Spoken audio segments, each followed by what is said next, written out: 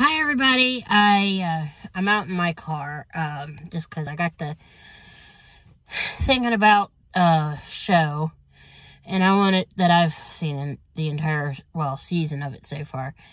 It's Law and Order Organized Crime. It's got Christopher Meloni, who used to be on Special Victims Unit, as Elliot Stabler. Well, it's actually a pretty good show. It's getting ready to go into its second season. Its second season is supposed to start up on September the 10th. Looks like they're moving it to Friday instead of Thursday. Whoops, sorry about that. One thing I wanted to say about the show is, I got to thinking about it. There's a character named Gorin, Detective Gorin, that was played by Vincent D'Onofrio. I think that's how you say his last name. And Law and Order Criminal Intent.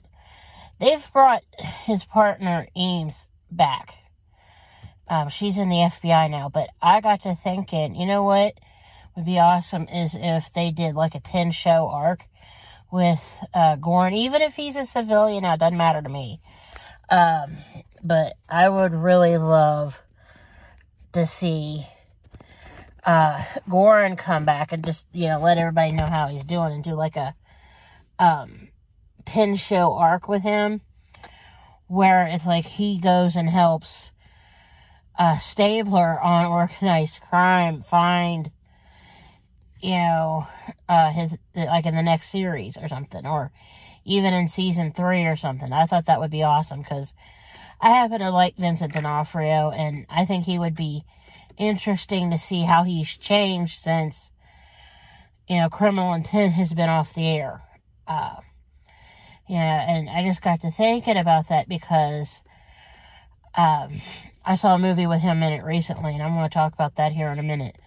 But I just wanted to hop on here and say, if you haven't seen the first season of Law and Order Organized Crime, it's really worth a watch because it's got Dylan McDermott in it too as the bad guy. So it's pretty interesting, and it is definitely worth a watch, alright? So thanks for watching here, and I'll be right back, okay?